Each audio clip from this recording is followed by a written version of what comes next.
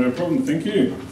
Okay, folks, we're here. You're all still awake. It's been a long day, I trust. Not too discomfort feeling in this nice theatre. It's not too bad, I suspect.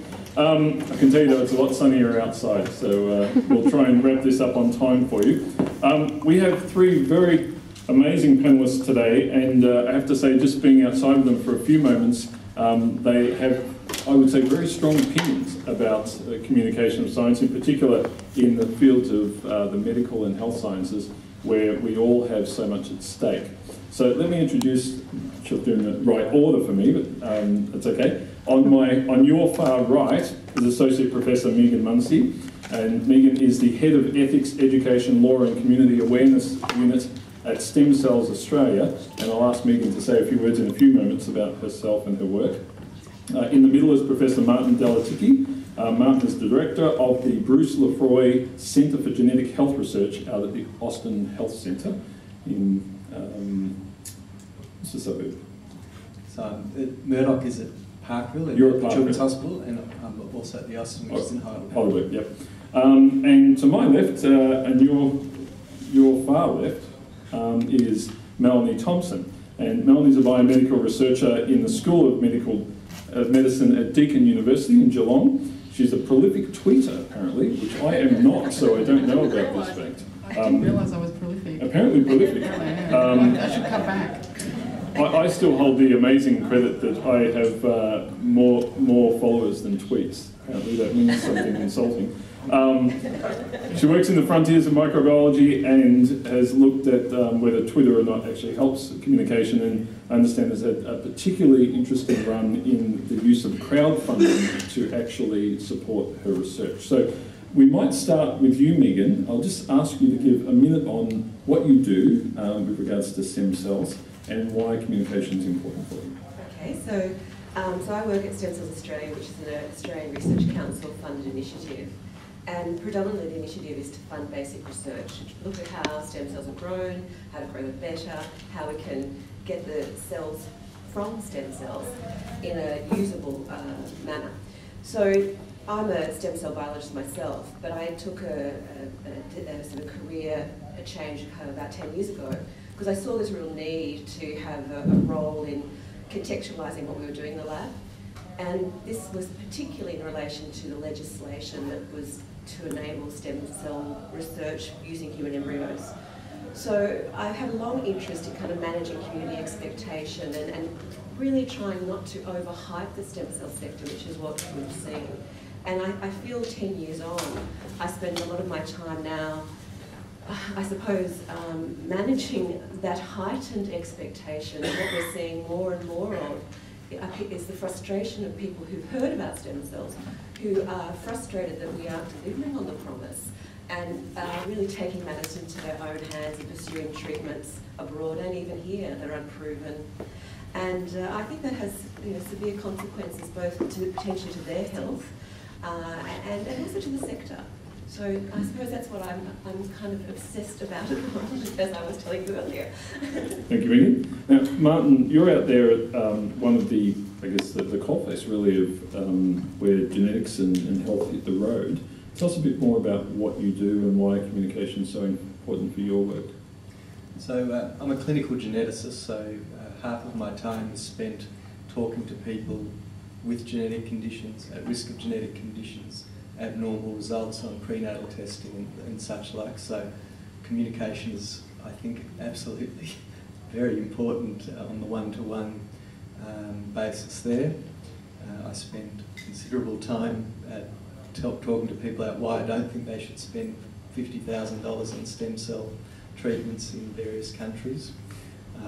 And then I think my other role is in medical research, and for all the reasons that Peter was just talking about, the incredible importance of communicating what you do to the main stakeholders, so the diseases you work on, but the general community.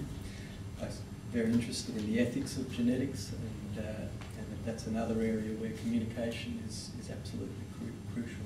I think it's fair to say that when we use the word communication, we use it to cover many things, and even hearing the first two of you, we're covering a lot of ground there communication with patients, communication with parents of patients, with family members of patients, with other doctors, with researchers, with the general community, with policymakers. It is an extremely broad church we're talking about. Melanie, your work has been partly crowdfunded. Tell us about that. Yeah, so I work at Deakin in the medical school. I've only been there just over 2.5 years after coming back from 12 years in the UK. I'm an early career researcher. I only got my PhD in 2009. So, you know, I'm not in the scene, as it were. I'm not one of the sort of in crowd here in Australia. I've been away and, you know, I've come back and I don't really have a patron to help me through the sort of grant minefield. So I just said, well, why bother, really? Let's do something else. And Deakin they sent around an email in February, I think it was, saying, hi, does anyone have some sort of crazy idea they think that they could get crowdfunding for a research project? And I went, just the thing. And the project that I did on Possible, it was the first time Possible had done a research-based projects. Usually they do media and sort of film festival funding and things like that. So it was, they were in partnership with Deakin to do this Research My World concept. And we basically were the guinea pigs. We were all sort of just working it out as we went along, but it was quite good. And my concept was called Mighty Maggots versus the flesh-eating bacteria, or flesh-eating bug as I called it. And basically it was to fund a clinical trial to test medical maggots as a debridement treatment for the Bairnsdale ulcer, which is a problem down in the Bellarine Peninsula near Geelong. And so most people lost sight of the sort of actual microbiology of it. The mighty maggots just became their own stars of the show, really. You just can't compete with maggots when you're talking about them. They steal all of the limelight. So it just ended up being sort of mighty maggots. And we had 129 donors that gave us almost $10,000 through the campaign, which was very nice. But again, the communication, the Possible people sort of said, you just need to do 20 minutes on Twitter a day and you'll get your 10 grand, you'll be fine. No, that wasn't quite the case. I had to do a whole lot of community engagement as well, like in real life, because my actual stakeholders were sort of retired people that live in Ocean Grove that don't use the internet. So I went to Rotary clubs, I went to Probus clubs, I did school visits, everything. And so you need to do a combination of all the different types. So give us an idea, as someone who works in a university, you do a certain type of communication in your day-to-day job. Eliciting crowdfunding seems like a completely different arena in terms of how you would communicate the information. How did you go about that for getting people to fund putting maggots into people's flesh? Yeah, I mean, you had to do a little video saying what you were doing, and I had a couple of soft toys, one of which looked a bit dodgy, and I didn't bring it today because I sometimes bring it, but it tends to, again, steal the show. But you do a little video, and we were a bit sort of stilted, you know, as scientists are. We weren't very good, myself and Michelle Harvey, my partner, that did it. But by the end of the time, we were doing all sorts of Facebook videos of maggot racing and all sorts of things. You just have to make it fun, and you have to give rewards that are actually unique and that money can't buy. And we were giving out maggot art as the rewards, and so people have framed their maggot art. People send me pictures on Twitter of the frames, and they've gone to like proper frame shops to get it mounted, and I'm like, it's maggot art. I thought you'd stick it on the fridge with a magnet and then it would fall off after a couple of weeks and you'd throw it in the bin. I mean, that's the sort of level at which I thought but no, some people review their maggot art. It became quite cult-like. It was quite scary. It's a brave new world. Now, Martin, with regards to this brave new world we're in, we have different options these days, or we did until earlier this week, I think, where the idea of getting our genome sequenced is now in the realm of pretty much everyone in the Western world at least, where we can order these kits online and have our genome and information associated with that sent out to us for under $100. And just a decade ago it would have seemed impossible. We can now do it. What does this mean in terms of our obligations for communication with the people involved in that and those who may interact with them as well? So I think genetics is advancing at an extraordinary rate, and really, you know, I've been working in genetics for 20 years, and it's never been like this, where almost week to week you're out of date. People are asking you about things that didn't exist 2 weeks ago. The options for people to have testing is quite extraordinary. What you're talking about for $99 is 23andMe or similar companies, and that's not a whole genome sequencing. That's looking for a number of specific mutations and alterations that predispose to very important factors in people's lives, such as earwax consistency, which is fun, but the serious side is that they test for the BRCA mutations that are common in Jewish people, and if you've got one of those mutations, your risk of breast cancer is severely increased, your risk of ovarian cancer is severely increased, and then many different things in between. And I mean, I think that their responsibility is, A, to get the testing right, and that's what the FDA have shut them down for, because they're concerned about their processes between getting the sample, or even people sending the sample, through to giving a result based on what arrives in the lab, rather than the testing itself.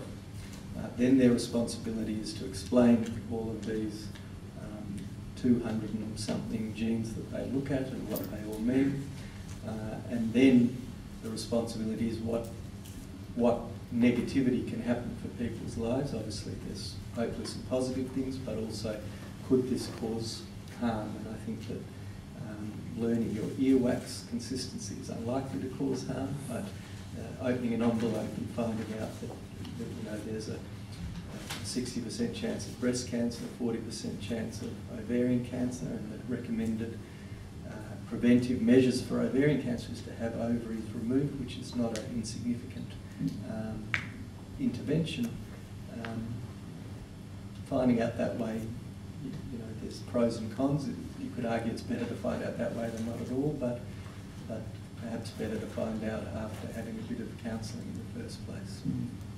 I want to move on to what our obligations are often as scientists to speak up against those of other scientists and other researchers and others who are not even in the fields when they put out information. I'm going to give you a quick example. Many of you would be aware that in 2009 there was quite a devastating earthquake in L'Aquila in Italy.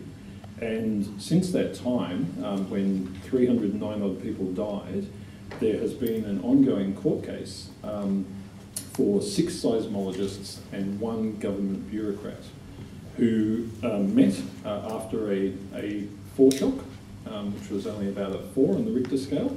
They met and they decided that the risk was low. Now, of course, the 6 scientists rightfully made it very clear that they could not predict whether or not there would be an earthquake. Seismology is not that point. Unfortunately, the bureaucrat involved went out and literally told people to go home and have a glass of wine. In fact, he even gave them the vintage and type of wine they should be drinking. He was that specific. Now, as a result of that, of the 309 people who died, some 25 of them have been attributed directly to those statements. These are people who literally stayed in their homes and didn't even evacuate to the street because of the information they were given. Those 7 individuals have been tried and convicted of manslaughter in Italy, and the case is currently now up for review. And so the original judge who charged them is now out of the game, and another set of judges, 3 judges, is now looking at the case again. This is a very interesting example, though, because the one thing that didn't happen was that when the bureaucrat spoke up, the 6 seismologists didn't correct him. So although the scientists in this case could very rightfully say, we did not give misinformation to the public, they also did not correct misinformation when given to the public on their field.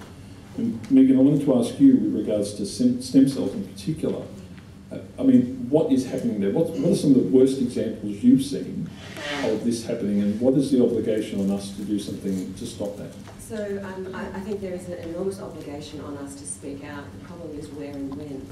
And that's the great challenge, and I think the nuanced issue. And I don't know if I have exactly the right answer, but the example I'd like to give, I think it carries on from that analogy of the earthquake. This is back to what I was mentioning before about unproven treatments. So there's no doubt that stem cells will have a role in future medicines. There are a lot of clinical trials underway. It's not going to be a silver bullet to be able to fix everything. And yet many of these clinics are portraying, promoting, marketing that kind of magic solution. What we've seen for a long time is clinics overseas, and as Martin mentioned, they charge between 10, 60, 100,000 for treatment. It was quite shocking to me to find out 2 years ago that treatments are offered here in Australia. And I took a call from a gentleman whose wife had MS, and he said, "Oh look, my wife's just come back from a consultation with a cosmetic surgeon in Sydney, who's offered her treatment for her MS. Is this dodgy?" And I said, "Oh," and I gave him the literature that we have prepared around overseas tourism, stem cell tourism, and said, "Perhaps you'd like to read this. There are no proven treatments. Go and see somebody who's get a second opinion, basically." And anyway, I reported to the Therapeutic Goods Administration because I thought this was very concerning. And they said, "Well, don't you know about this regulation exemption, excluded goods order?" And this order literally allows for for Australian doctors to provide Australian patients with treatment using their own cells. And how to handle this has been something that's consumed a group of us for a while now, for 2 years effectively. We've decided not to make it a media issue because we're very concerned about how it will be portrayed. We've tried to speak to that just for a moment, Megan.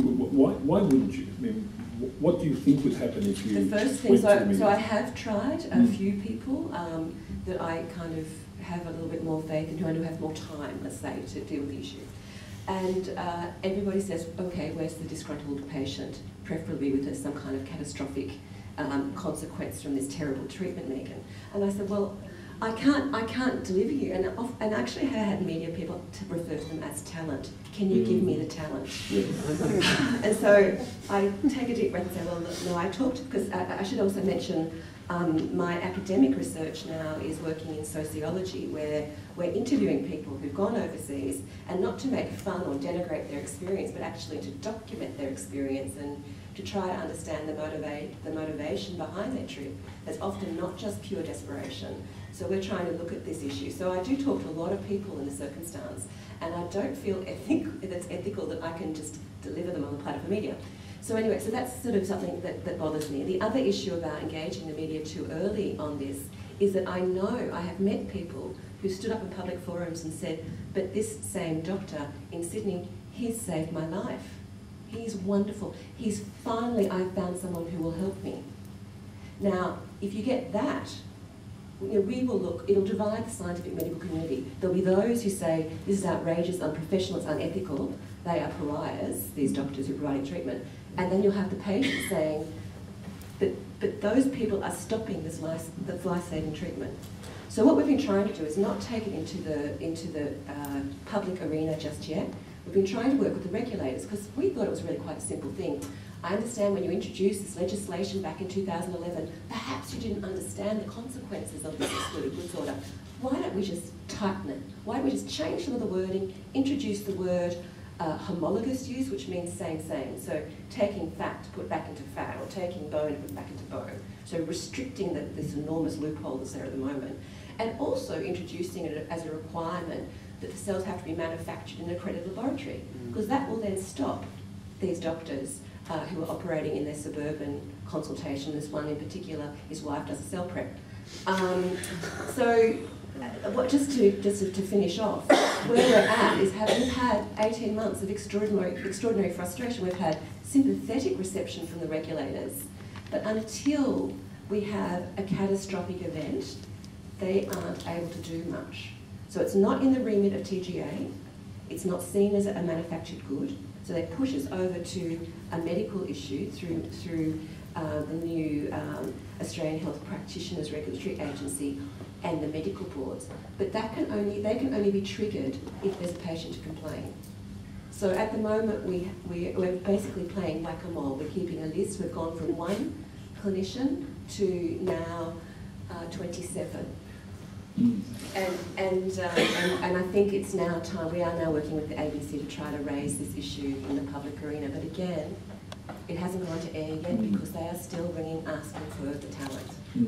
I've seen 20 years of broadcasting on Triple R. I've never referred to a researcher as the talent. No, it's the patient. Oh, patient, that's even worse.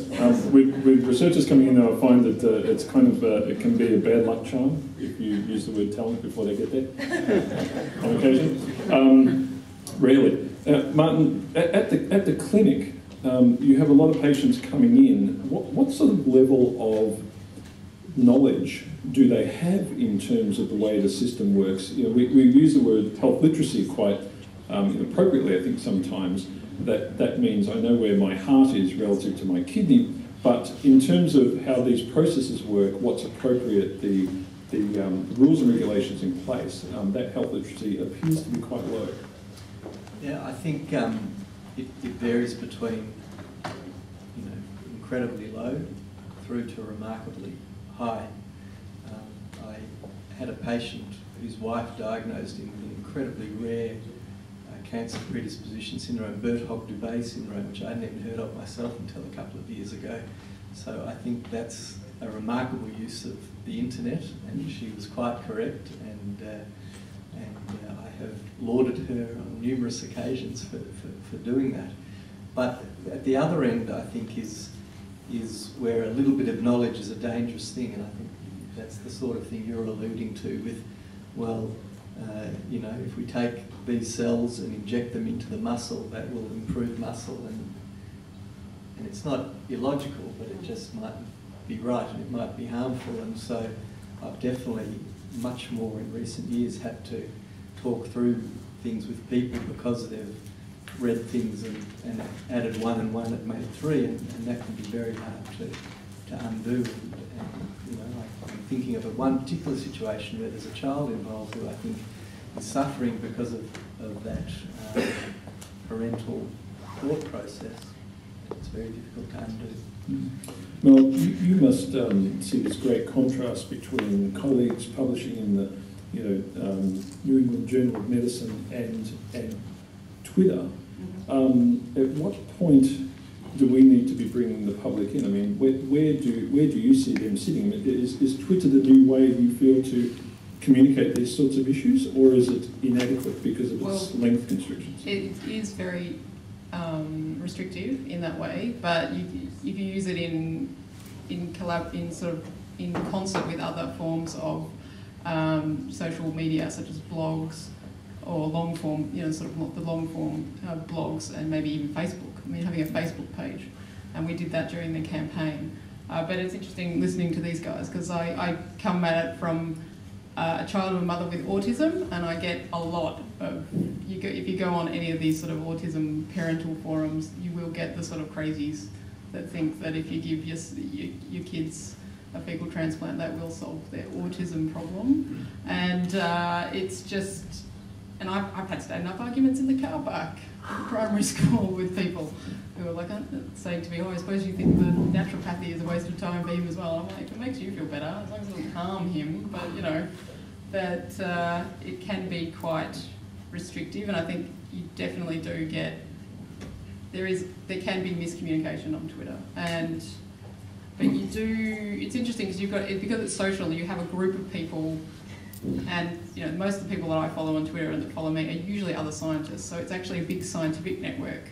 And I know that my good friend Dave Hawkes from Lefroy, he's quite into the Stop the AVN movement, which is the aforementioned, now not named the Australian Vaccination Network anymore because they've been banned from using that name, the anti-vaccination network, I think we like to call them. But there's a lot of work on that there's a lot of people on Twitter that actually put out the sort of scientific versions and look at, basically putting the sort of other side of the story compared to the sort of misinformation that gets out there to try and fight in the same space, which is basically social media and Google and forums and things like that. So you actually have to, you have to engage in those spaces, because the people that are getting their information or misinformation are getting them from the same limited, social media platforms. And so I think it behooves scientists and researchers and science communicators to actually get into those platforms so that they can try and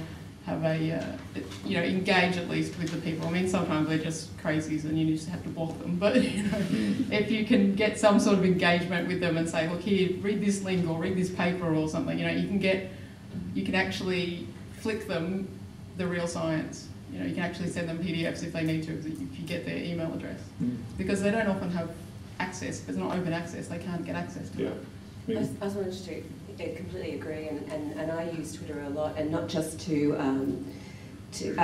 use it to watch, and I also subscribe to a couple of newsletters to watch, and I find that quite interesting. But I also use it to connect with my international colleagues. So often a story will break in the States or in Europe, and I will be able to retweet what they've tweeted or put it in Australian context. And equally, they've just started to do the same thing with me. Yeah.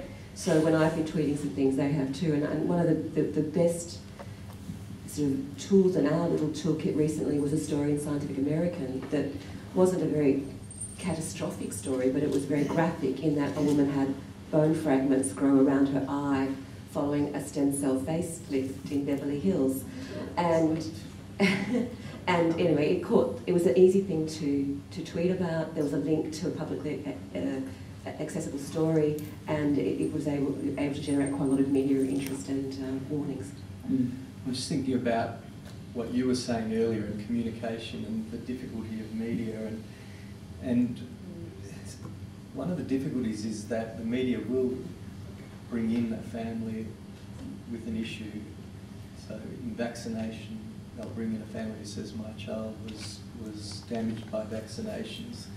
In stem cells, I can just imagine that they'll bring in a family who've gone to Cuba and had stem cells, and they'll say, this child is much better from condition X, Y, or Z. And that is so much more powerful than a person in a suit saying, this is dangerous, and it's very, very hard So what I try to do is, over the years I've built up a fantastic relationship, again, really born from my work around lobbying with advocates. So I don't like and never roll someone out in a wheelchair for publicity. But what I do think is that they have a fantastic network.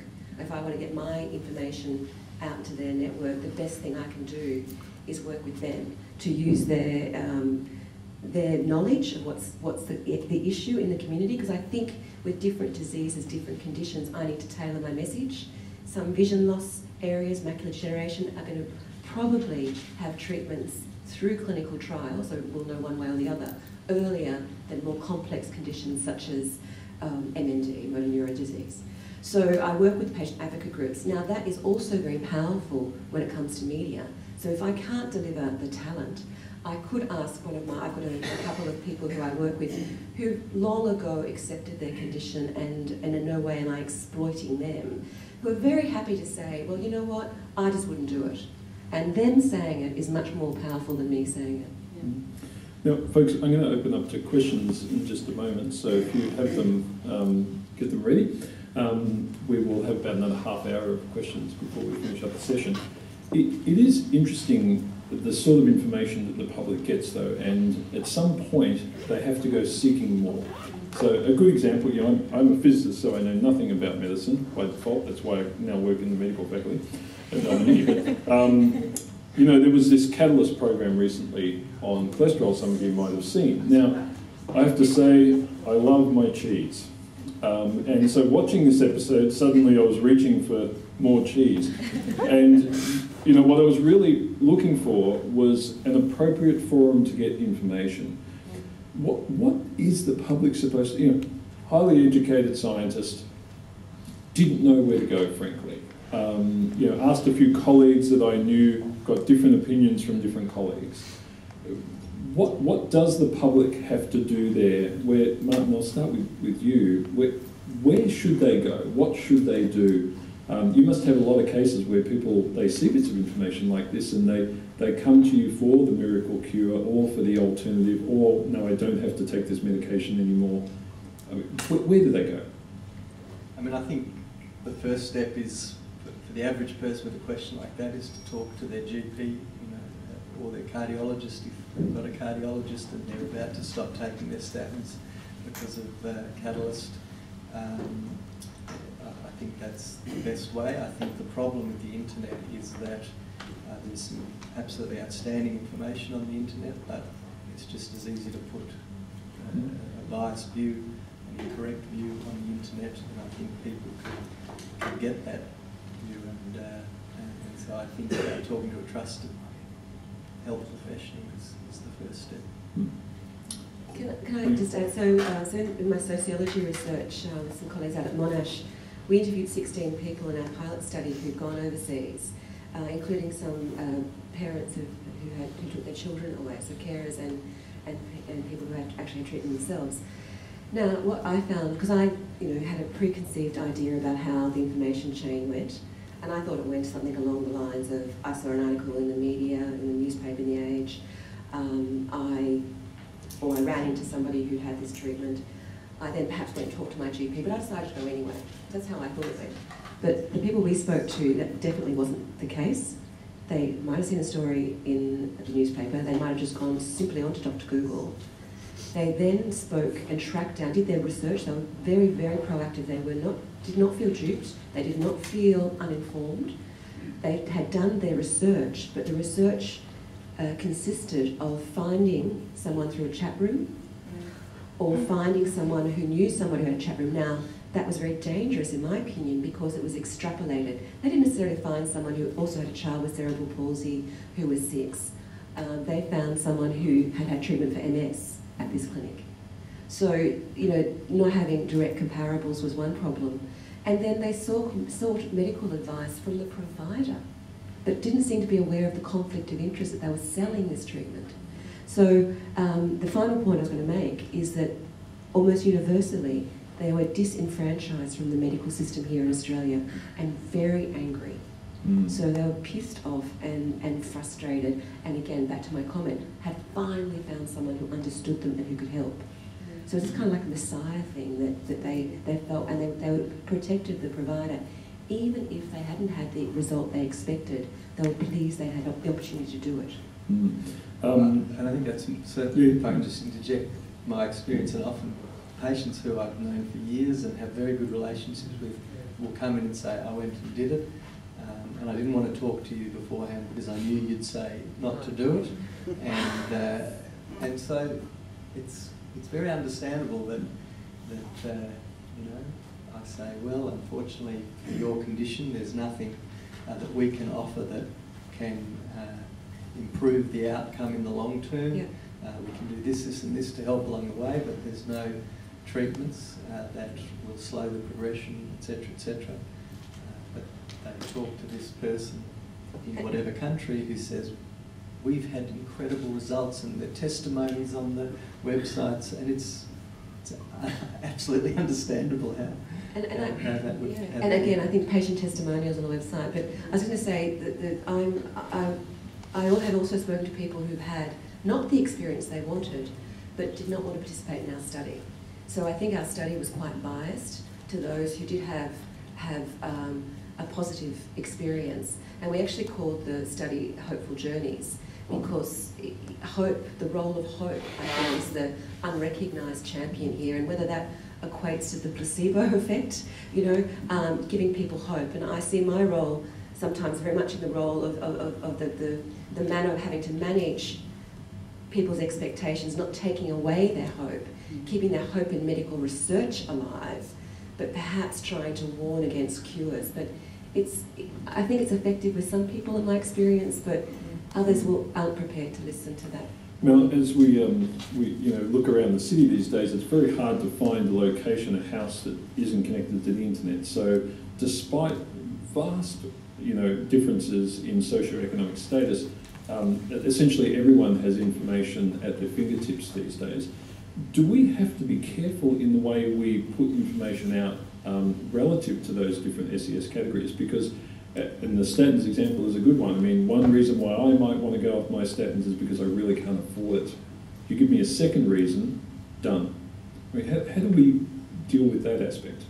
Yeah, it's difficult because obviously, as you say, pretty much everybody has that now, and everybody's you know, in Geelong we have a lot of social deprivation, but I'm sure that if you drive around the socially deprived suburbs, you'd be able to find people with, you know, the latest iPhone on a contract or something, downloading with their limitless gigabytes of data that they get per month with their contract. So it is difficult, and that's why I just keep saying it's so important for us to get out there. And talking about the media as well, as I've only dealt with the media very briefly, but having that filter of the media, and the media wanting to spin things into a more exciting story. I mean, it happened to me just the other day on a flyer for a talk that I was doing. The media comms person, I'd approved the text that was going on it, and the text was in the present tense, and then when it came out, it was in the past tense. And I went, no, and I got a phone call from the person on the ethics committee of Bowen Health, rang me and said, have you already done that study? And I'm like, no, it's going through ethics, you know that. I haven't got it, you know, it's still, you know, I'm still looking for an extracted maggot somewhere. And, you know, it caused me problems, and it leaves you with a credibility gap. And so it is important that we do our own communication a lot of the time so that there is no misunderstandings. And I know that the power of the anecdote does sometimes win. And as I say, as a parent of a child with autism, you know, I can't tell you how many people have wasted their time getting metal chelation therapy because they think their child's been poisoned with mercury, and you're like, hasn't been in vaccines in Australia for years, you know, but it makes them feel better, and they drive to Goulburn and they spend like, you know, $600, and you're just like, you know, but is that necessary? Folks, I'm going to hand over to yourselves. Gentlemen up the back. Sorry, just keep her. We have a microphone coming up. Oh, yep. I couldn't speak loud enough. Fine. I was just wondering with that, like, if there's a problem with, because we probably don't like the idea of placebo effect and you know, treatments that probably don't have any observable actual benefit have. I'm wondering whether that actually causes a problem in that there's obviously a need there for people to have that thing of like, okay, even though I can't do anything, the feeling of doing something still makes me feel better, and that can actually have a positive effect. I'm just wondering whether that's something that educating people of like, okay, there's nothing, none of these treatments will have an observable effect, but if you want to do something, do this, because at least it won't have any harm, and have that not be like, you know, go do some things with crystals or something like that. I think the power of hope is really important, and I think a placebo effect is not a bad thing. 30% success rate. I don't think it's a bad thing at all. The problem is the risk benefit, and in my area, the risks are huge, are real. The risks are real, and it's not as simple as. And again, the people in our study said that the risk was perhaps losing their money. Yet, almost all of them, even the children, had lumbar punctures. Yeah? And so who is making the risk-benefit analysis? My argument is that it should be the doctor providing the treatment who should have enough professional ethics to say, maybe this isn't in the person's best interest. Yeah, I guess what I was trying to get at is, if we promoted the fact of, you know, those things are bad, so like, don't do a treatment that's definitely not going to have you doing that. But if you want to do something like, you know, drink more water or something like that, you know, at least have something as like actually do a placebo type thing, but don't do something. Yeah, I'm trying to get a license from the TJ for placebomycin, which is a new antibiotic I've come up with, and I'm trying to get the GPs to give it out. Yeah, placebo, do you like that? But yeah, I'm hoping to get that license so that GPs can give it out to people with, you know, respiratory tract viral infections, so that we can actually save some of the antibiotics for you guys when you need hips later. You're going to make a fortune from that. I mean, I absolutely agree with that. That if someone comes to me and says, I want to change my diet, and the diet they want to change to is healthier and not going to harm them, I'm all for it. But there's a problem with this. I mean, a lot of this issue is generated by the Western medical tradition and the scientific method itself. The biggest and best example, and I've heard it a number of times, a friend of mine had a father who was dying of cancer, and the oncologist said, well, he's got about 3 to 6 months to live, and my friend says, well, what do we do? And he said, well, we should put him through another regime of chemotherapy. So what the medical profession is saying, instead of letting this guy die because we can't do anything for him, we're torturing him until he's dead. Well, I would hope that that's not the case. Instead of that, she says, well, I'm not going to do that. I'm going to take my father to my local remedial therapist and adjust his chakras, and you'll feel better. So it's not a trivial matter, you know. It's a big deal, and the Western medical profession is causing a lot of problems. That may or may not be the case. I mean, hopefully a good doctor would say, we can give this treatment, and these are the risks and benefits, and you might have an extra few weeks, months, but the downside is you might have worse quality of life during that time, and allow people to make those choices. There's a lot of people that are doing it for their own kind. A lot of Western medical doctors are doing it because there's a financial incentive. That's the only thing I can explain. So, certainly, the one thing that has to be said there is that anything we do should be evidence-based. I mean, as a scientist, if you bring something to me and you can't give me evidence for it, I put it into the same category as religion. That's how I think. But I'm a trained scientist, right? That's how I think. If we go with non-evidence-based things, that's fine, and I think people should be well and truly happy to go and utilise them, but don't come back and ask for the evidence later when they don't work. If it's evidence-based, you get that up front before you go in. And sometimes, so I'll take your point, is a good one, sometimes the outcome is not a good one. And I agree with you that I think that person made the right choice in not going down that difficult path when the risks are probably, or the chances of recovery are so low. Well, but as with... That's the Western medical tradition that is causing a lot of these communication problems. And I think we can agree to a number of things on Western medicine, but the fact that we're not all dying at the age of 25 as we would otherwise be is part of that. So I want to give everyone a chance to say a few things. So we have another question. In the war between anecdotes and evidence, the anecdotes win every time. It's a good example of using anecdotes for an argument.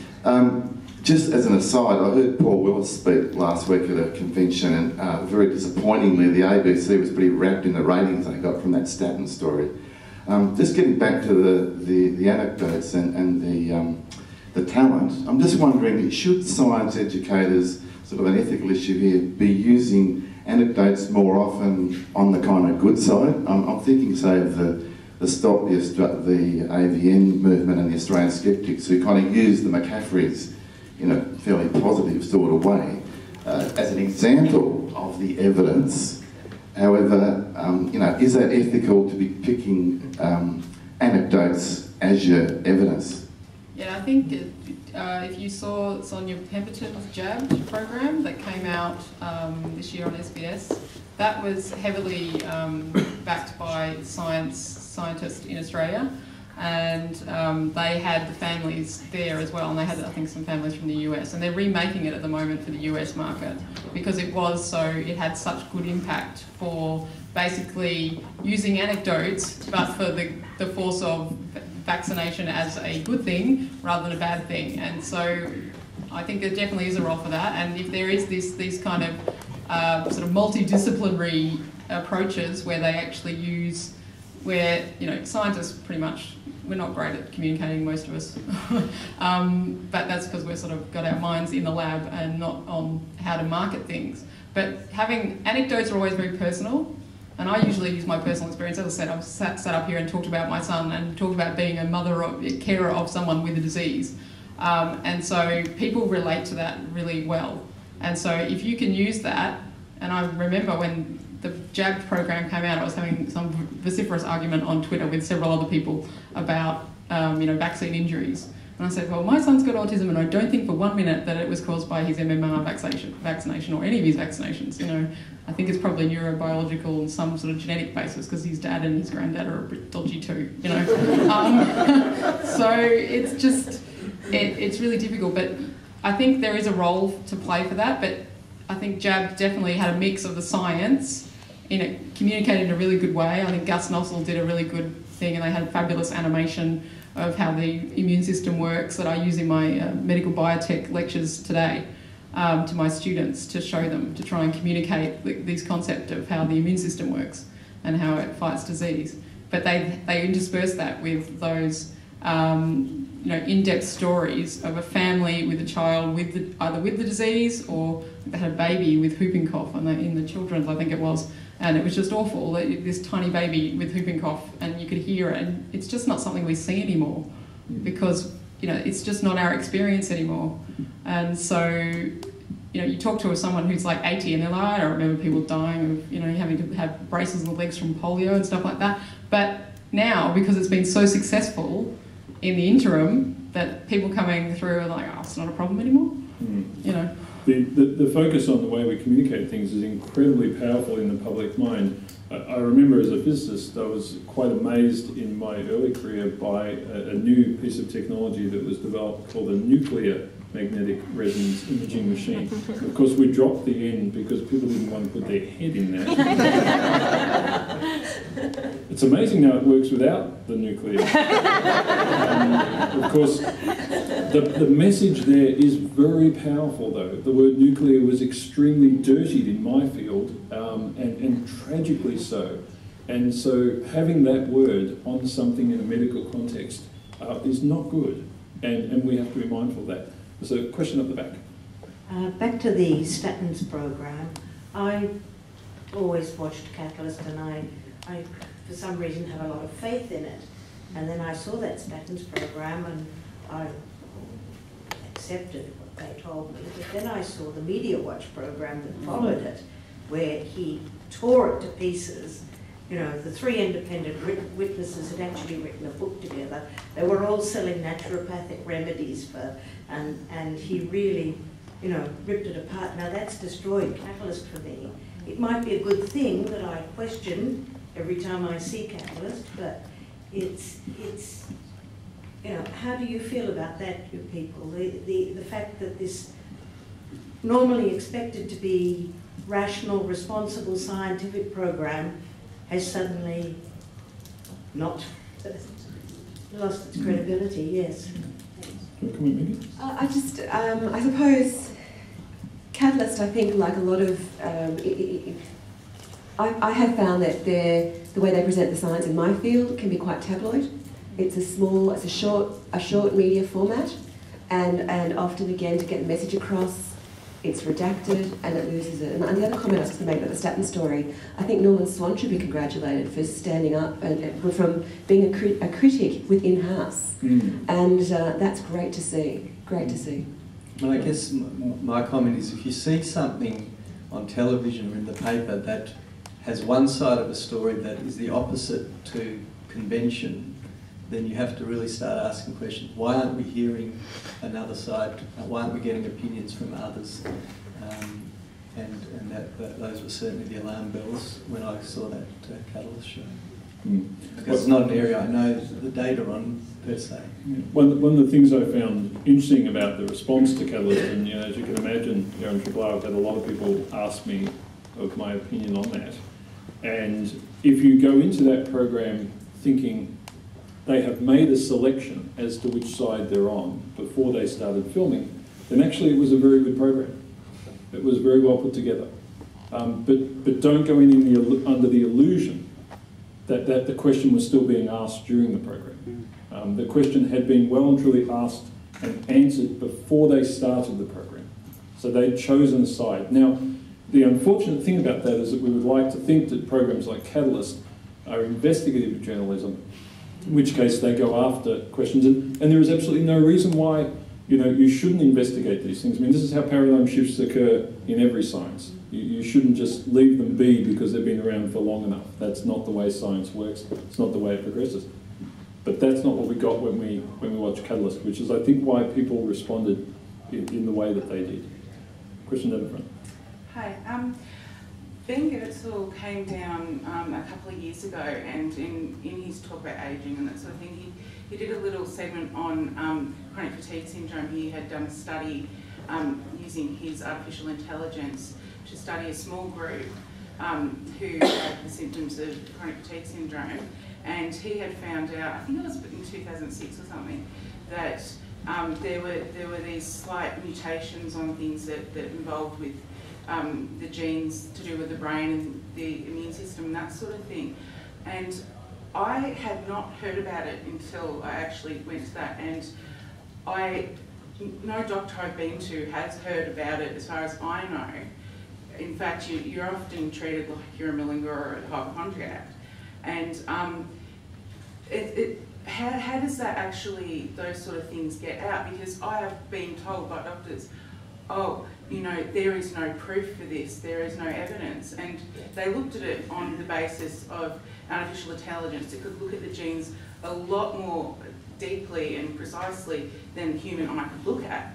And it's just, it's not out there in the media, and it's not out there with doctors. Doctors don't seem to know about it. And it obviously needs a lot more studying, but there's not the money there, obviously, to do it. But it was a proper study done in conjunction with the CDC.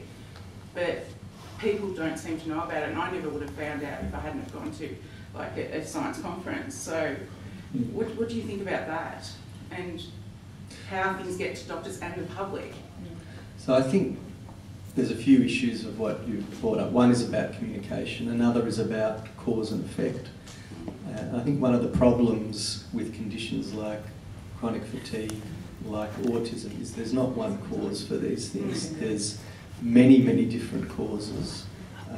And so, for example, in autism, we now know that there are particular genetic alterations that are identifiable now in about 20%. Unfortunately, I sent my son's stuff to you guys and you didn't find anything, but I'll send it back in 15 years. I was going to say, maybe not even 15, maybe when we do the whole genome sequencing, once that comes in, then we'll unquestionably pick up another 20, who knows what percentage.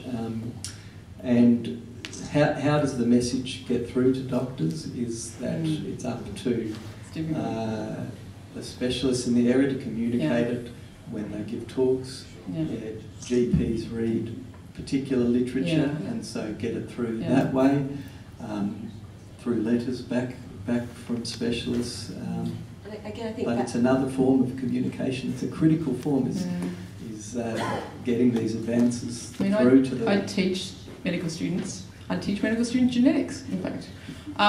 2 weeks is all they get in the first year. There is no time, and the people coming into medicine now as a postgraduate course, they can have done anything. In fact, we've got someone, I can't believe we've got someone at Deakin that did their first degree in naturopathy. Okay, I found that out this year and just shook my head and wanted to cry.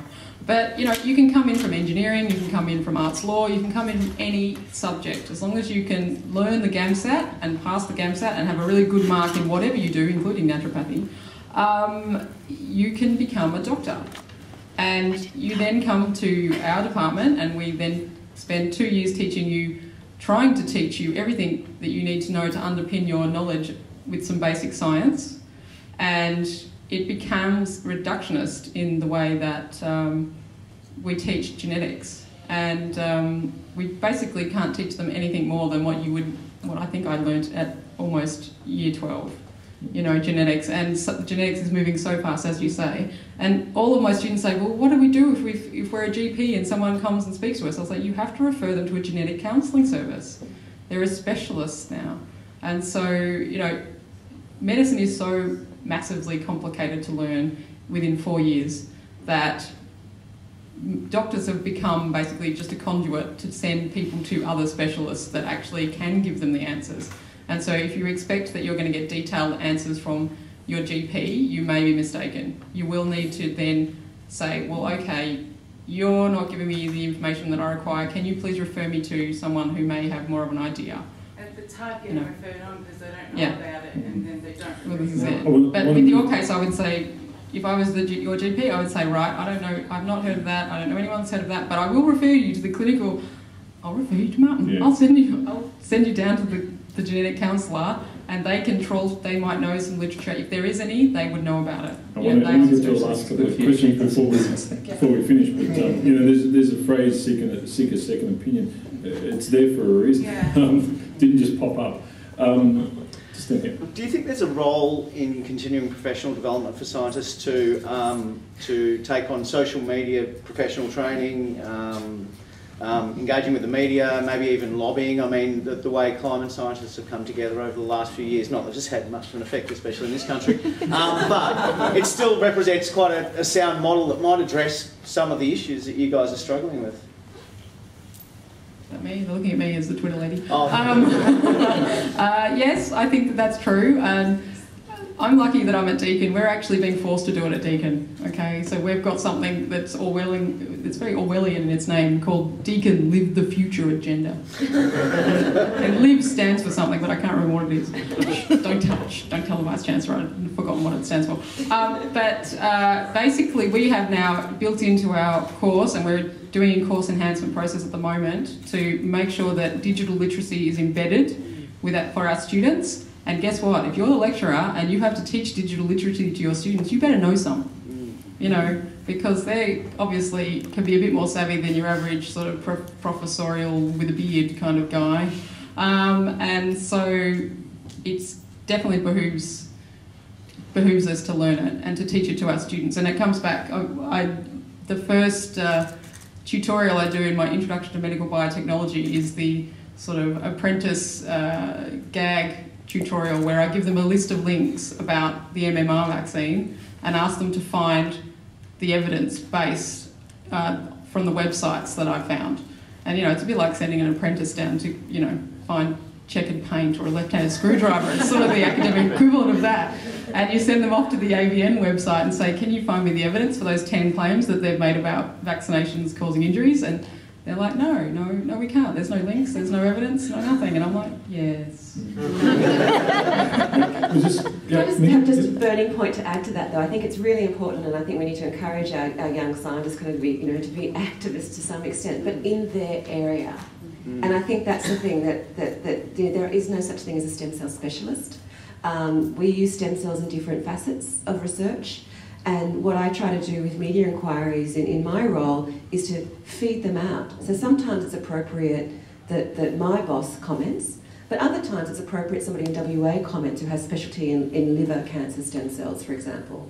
So I try to fuel and feed those inquiries. But you could comment more broadly, like on confirmation bias, which has come up a few times today. You only look for the evidence that's going to support your position, and critical thinking. Just generalise things like that underpin a lot of the problems that you've identified. I do think, back to your point earlier about the comms team at the universities, they also have a big role in this, in that a lot of scientists get very frustrated and want to, not very pleased with the press release that comes out. I just get to the point where I just do it myself now. Yeah. It's just, I do too. Cut out the middleman who has no science training and doesn't understand, you know, that scientists are very cautious with language when they're making statements and don't make sweeping statements and generalisations. And don't necessarily want to be polarised black-white. Yeah, no, exactly. You know, I know people get bored with this hedging, but, you know, we really sometimes have to hedge unless the overwhelming evidence points in one direction, such as climate science or vaccination. You know, some of those things where people still are going, well, there's two sides for every story. You're going, well, yes, but it's sort of 99% this way. You know, it's sort of biased towards the scientific opinion, in this case. We have time for just one more question here with the microphone. That actually segues quite neatly into my burning question since the beginning of the talk. We've talked a lot about middlemen, about the media, about comms teams, about the GPs or the specialists who are supposed to deliver the research to the patients. Mel, you're on Twitter. Megan, you're on Twitter. Martin, I haven't found you on Twitter, but apparently it's me. Join us, Martin. It's a cult. So I guess my question is, what are the risks or the benefits, or how do you feel about this new world where anyone with any question can come and find you? And they can say, mate, you've got some medical maggots. I helped fund that research. Give me some maggots. Yeah. It's a great place to finish, actually. So I'll get you to also just make this your final statement, each of you, just for 30 seconds. Okay, so being found by anyone in the world to ask me a question, I'm quite comfortable with that. And it hasn't bitten me on the backside yet, but I've only been on Twitter since February, so there's still time. And I've actually made some really good friends out of that, and I've actually linked people up and particularly talking about this chronic fatigue thing, there's quite a lot of people that follow me that have rickettsial diseases or Lyme disease type things, and that's still quite a controversial issue.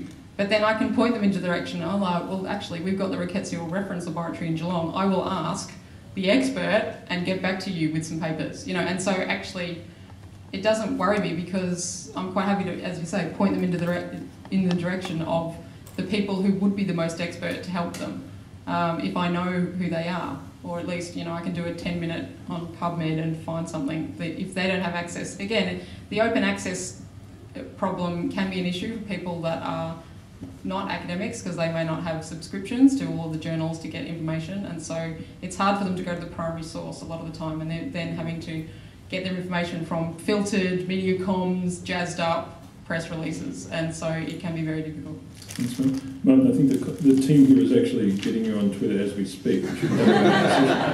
Comment? So I'll finish by saying I'm not on Twitter or Facebook, and I made a conscious decision not to do it because I'm so obsessed with emails and being distracted by electronics that I thought this would only make me completely incapable of sitting and writing a paper or anything like that. But I might be convinced. But I'll tell you a quick story that I think is an interesting one in terms of the views of the medical world. The first day I started at Austin Hospital in 2009, the first email I got was, "Dear staff, we have banned Facebook," I don't know that Twitter existed then, "because we told you that if the usage went up, we would ban it, and the usage has doubled." Then about 6 months ago, I got an email saying, "We have now recanted the ban because we think this is an extremely important way of communicating with the world and with patients, and therefore we think this is important to allow you to use," which I thought was a really interesting. With the Austin, bless them. Yeah. So anyway, I'll leave you with that story. So I do tweet, and I'm a late convert, and that I only started really two years ago. But and I don't tweet under my own name. I hide behind our logo and our Stem Cells Australia name. But I have also formed excellent relationships, predominantly with other sort of information providers, for want of a better word, in the space. However, what I have done is I put a lot of effort into designing a standalone website that came out of the university kind of really set format, and made it something that I tried to be very user-friendly and have information that to counter Dr. Google, because I figured most people that I speak to are using Dr. Google, so I wanted to have a kind of user-friendly website. And featured on that website predominantly is contact us if you want more information. I don't use our phone number much, but I use our email. And I don't know if this is a large response, but over that 2 years we've had 800 inquiries. And that's a lot for me. It's only me. And that's a lot to deal with. I do not give medical advice, but I do like to personalise it. So I have a standard template letter that I have for different conditions. And in amongst that message, topped and tailed is the same. I'm very sorry to hear about your suffering. We don't have, unfortunately, there is no proven treatment. And then at the bottom, I put out a very general warning about the risks of stem cell tourism and these unproven treatments and lack of evidence. And in the middle, I try to direct them, encourage them to the patient advocacy group that might have more information about how to live with the condition, and also perhaps about clinical trials that are in that condition. So that's kind of how I deal with it. But we have a Facebook page as well, but I try to rely predominantly on our website, which I can kind of control. Thank you, Megan. Just to finish, I'd like to give you 2 points. One is that we need to get the public to do this more in general, to see science as a living, breathing, changing, evolving beast. Don't ever go in thinking that you have the final and only answer from science that you read. That's not the way science works, and it's often the perception people have of science, and it's particularly problematic. The second point is that scientists are generally not trained to communicate. About 95 to 97% of the communicating they do does not involve the media or the public.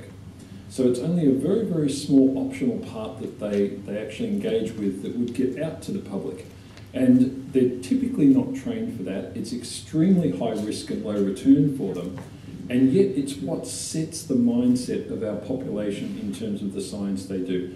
This is one of the biggest problems I see. I think it's something we've got to overcome. We've got to get our scientists themselves, and I take your point of the direct interaction, talking more and more to the public in public forums and so forth, so that the public hears from people directly as to the research they do. Please join me in thanking our three panellists who I think have done